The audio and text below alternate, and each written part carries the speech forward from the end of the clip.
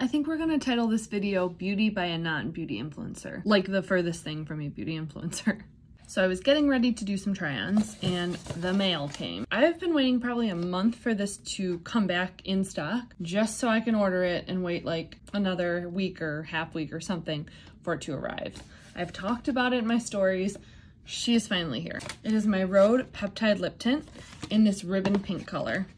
She's gonna be perfect for the season. So I figured since Kevin is out in the yard with the daughters, I will do a little video because I actually have time. Before we got started, I gave my lips a very light exfoliation, nothing fancy, I assure you. So here it is. Again, the ribbon color.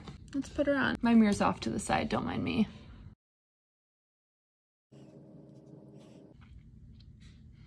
Rhode talks a lot about how their products are like glazing or freshly glazed or whatever. This is why.